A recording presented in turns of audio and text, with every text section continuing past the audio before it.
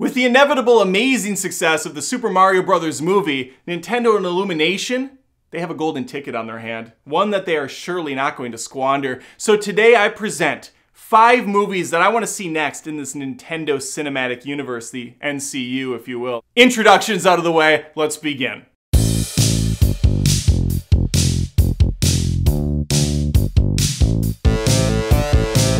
We're gonna make this a numbered list out of 5 because that's just what you do on YouTube. So in the 5 slot, I have Star Fox. Not because I want it or need it, but because it just has to happen. We have to build out the roster.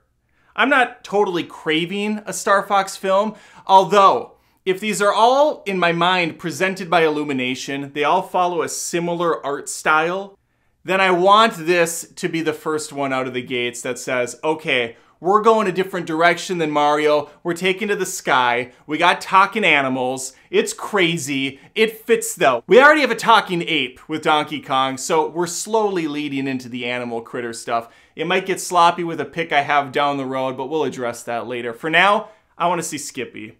I want to see that dumbass Toad flying around needing saving. I gotta have Fox behind the pilot chair doing his thing. Barrel rolling out of danger, blowing stuff up, taking to the skies, taking to the water, taking to the land. I want transforming vehicles. I want some amazing action set pieces in this thing. I want Nintendo to do what they don't do for the Star Fox property and make something good again. Do you remember the good old days when Star Fox was awesome? Way back on the Nintendo 64? Sure, you can say that that weird spin-off RPG style game was good. It originally was Dino Planet or something. It wasn't even a Star Fox game. It did give us Crystal. It did give the furries what they needed in their community. But I need more. I need high-octane adventure. And Nintendo and Illumination can do it. In the number 4 spot, we got Samus Aran. We got Metroid. This is going to be a darker, sinister film, taking place in the cold reaches of outer space, traversing different planets. Samus Aran, naturally voiced by the beautiful, sultry, silky smooth voice of Scarlett Johansson. It has to happen. It has to happen.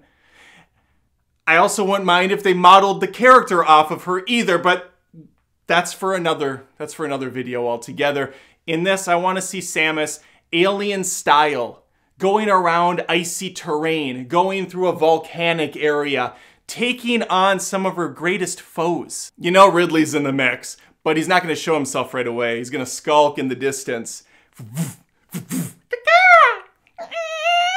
Ominously in the shadows, in the distance, waiting to strike. This is going to be a character that's going to get teased several times before the big reveal towards the final fight, which is going to be with Mother Brain. So she's going to have two opponents to take out at once. Her blaster is going to keep getting upgrades as this thing goes. From a little pea shooter to a transforming behemoth.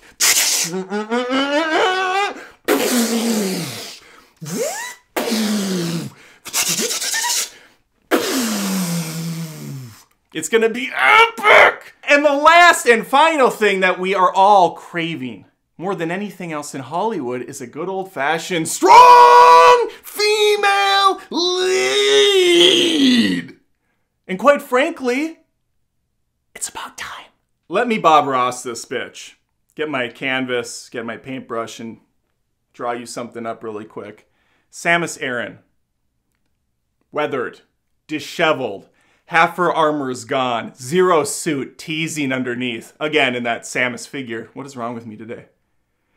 Knelt down, blood dripping, Illumination art style, so little cutesy still, I guess, but we can try to adult it a little bit more. Volcano on the horizon, blowing its load. Audience is blowing their load too, because this is where the film is going to hit its final crescendo. She starts to rise up, ash sprinkling from the heavens above, singeing her armor. Hair half out of the helmet. She sees Ridley come down, looks over this way. Baby Metroids coming towards her. She starts to load the shooter. Music is epic. It's sick. It's sick. She is going nuts. Drops into her ball. Sonic's the hell out of there. Jumping in and out of crevasses. Swinging around. It is insanity. It's Metroid. It's the film I want. It has to be made. Music has some opera style stuff going on.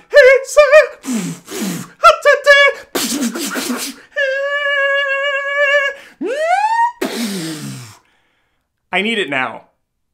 Inject it right into my veins, Nintendo. In the number 3 spot. Dun, scanadadun, dun, scanadadun, dun, scanadadun, dun, dun, dun, dun,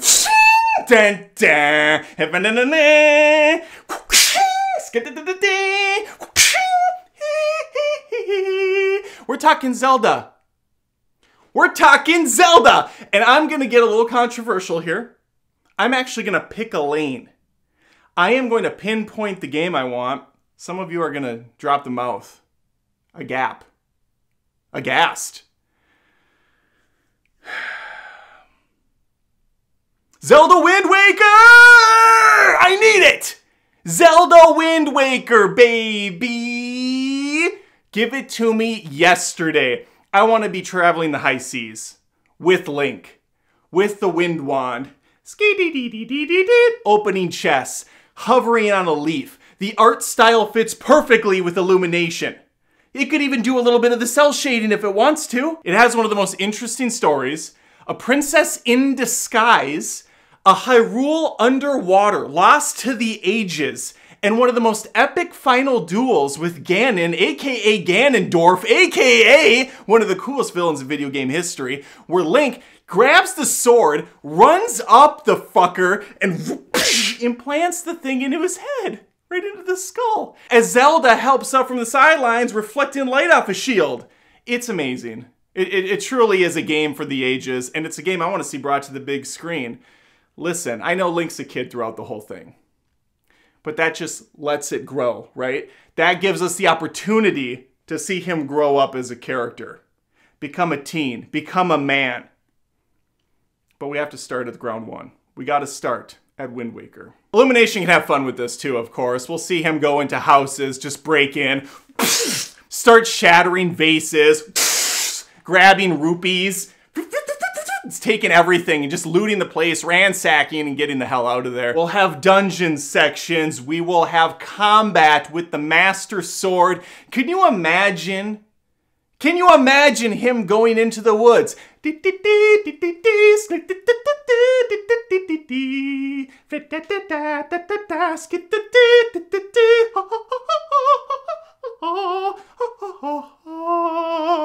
Kills Tingle, naturally. Decaps that guy. Can't stand Tingle. That's a personal thing. We can't put that in a kid's movie, I understand. Axe Tingle, I don't want him in there. Toss him asunder. We're going to have giant octopus boss battles in the film. He's going to take out an octopus while he's on the seas. Okay, a little Pirates of the Caribbean mixed in with my Link adventure. I'm fine with it.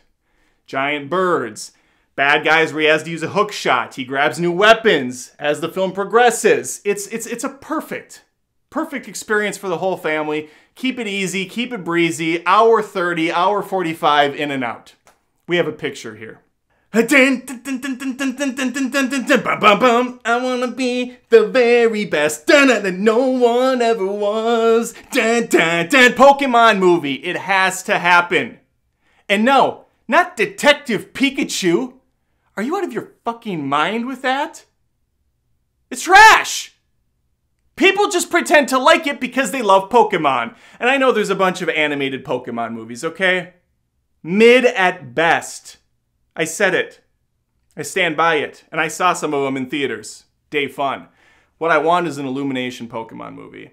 No, I don't want them farting on each other and then, you know, swallowing the farts and throwing up, and then another one throws up from the throw up. No, I don't want juvenile humor, okay?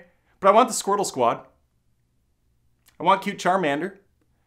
I want an amazing relationship with two best friends traveling the countryside, Ash Ketchum and Pikachu. Yeah, I know they retired Ash Ketchum. I'm taking him out of retirement already. Dusting off the cap. Is he a dumbass? Yeah, of course. Has he not grown really at all over the course of 20 or so seasons? Absolutely. We're taking him back to square one. We're going to rebuild this character the right way. Because the pieces are all there. Young kid, rebellious, wants to make a life of his own at the age of like 10 or 11. The time that you leave home, of course.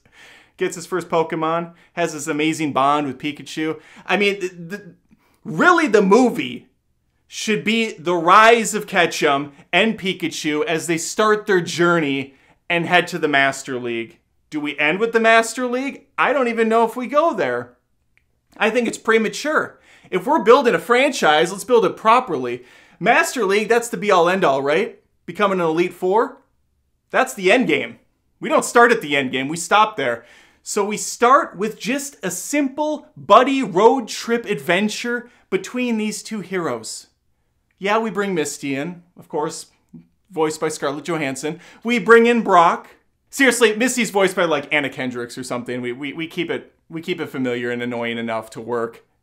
Anna Kendrick's fine, but she can play that role. Brock, we gotta go with like John Cena or someone. Brock is the man, so we get a man to play him. Nurse Joy's obviously in the film. Officer Jenny's obviously in the film. We got a formula. We gotta stick with what works. Team Rocket, you better believe Team Rocket's there. We have all the pieces, people. This is a slam dunk of a film. Ash Ketchum and Pikachu on their journey. He runs into the Squirtle Squad. He gets a Charmander. Maybe sees an epic Pokemon. I don't want Mewtwo in this thing. Okay, I'm going to say that right now. Mewtwo's out. He's overplayed. He's not that interesting. And all he does is monologue to no end. I want him out of the thing, okay? You save him maybe later down the road when we get to the Smash Brothers universe. And I guess I blew my load early because we're going to the #1.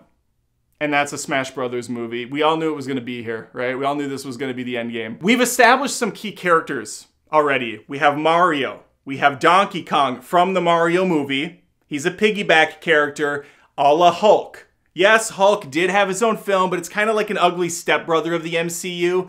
It's part of it, but is it? Is it? We have 2 established characters, Donkey Kong. We got Diddy Kong in the mix. You can easily bring in more of these guys. So we have 2 key ingredients right out of the gates.